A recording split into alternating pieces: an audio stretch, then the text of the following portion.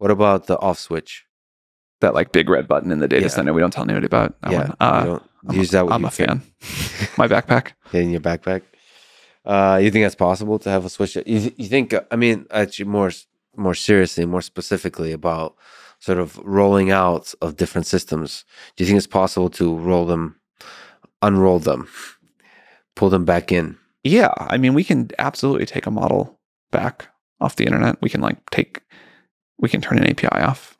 Isn't that something you worry about? Like when you release it and millions of people are using it, and like you realize, holy crap, they're using it for, I don't know, worrying about all kinds of terrible use cases.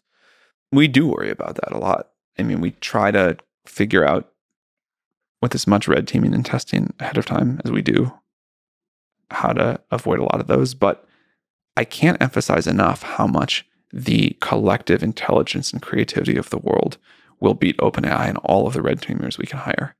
So we put it out, but we put it out in a way we can make changes.